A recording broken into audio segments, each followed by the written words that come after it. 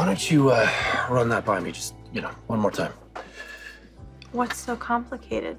Wiley's custody suit is tomorrow, and I want you to testify on my behalf as his former grandfather as a character witness. And say what? That I'm a wonderful mother. So you want me to lie under oath? You would not be lying. You would be telling the truth. That Wiley is better off with his mom as opposed to Michael, who, last time I checked, was not even your favorite person. What? But nothing. It's just that I can see it now.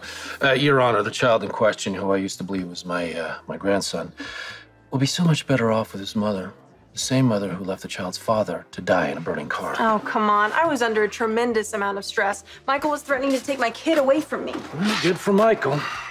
Also, I had hormones raging through my body. Give it up, Nell. Seriously, I'm not gonna help you, okay? You will, if you want to stay in Wiley's life. Because once I do have full custody, I'll allow you to visit him. You can even call yourself Grandpa again, if you want. So you want to barter time with your son for a personal endorsement? That's Mother of the Year material right there. It is a very generous offer, Julian. Just think of Wiley, all right? Listen, once I have sole custody. You really like saying sole custody, like that's even a possibility? It's more than a possibility, it's a lock. Because once I do have full custody, Wiley will never see another Corinthos or Quartermain ever again. Not even Willow. But you will have access to him. Yeah.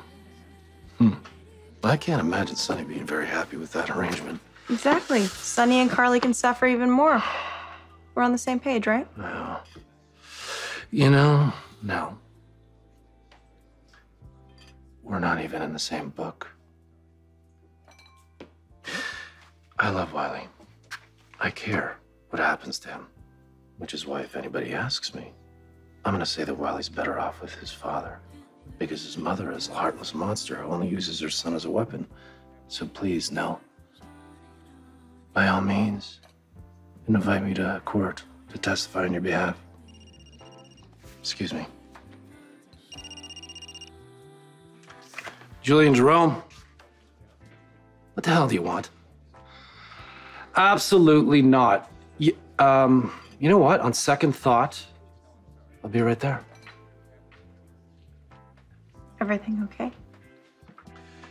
You know what? I need you to watch the bar. I'm gonna run out for a while, and do not serve this woman, okay?